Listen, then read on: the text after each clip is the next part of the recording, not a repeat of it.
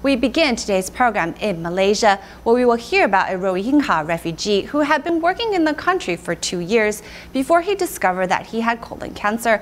Unable to afford any form of treatment on his own, a kind soul directed him to Tzu Chi, where the volunteers stepped in to help the young man. This is Maud Noor bin Maud Hussein, a Rohingya refugee from Myanmar who has been working in Malaysia for 2 years. He recently fell ill.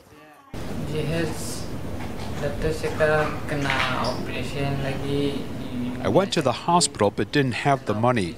I went to the pharmacy in the hospital and the doctors told me I needed to have surgery, but it would cost 14,000 Malaysian dollars. I started to cry at the hospital.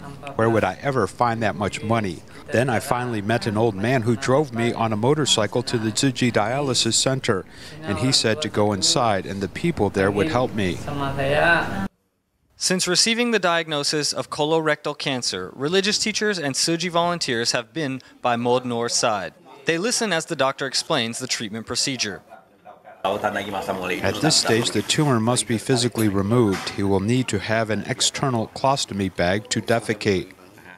Both of Maud Noor's parents have passed away, and he has no close family here. In a state of loneliness and grief, he tries to keep eating to stay healthy.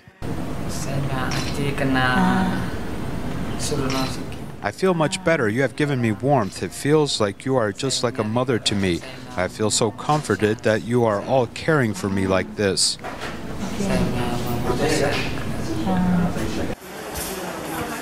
After 25 rounds of electrotherapy, Maud Noor anxiously awaits the results and prays for a positive outcome.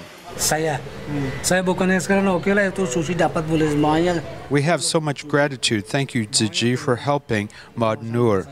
Thank you for all of your help.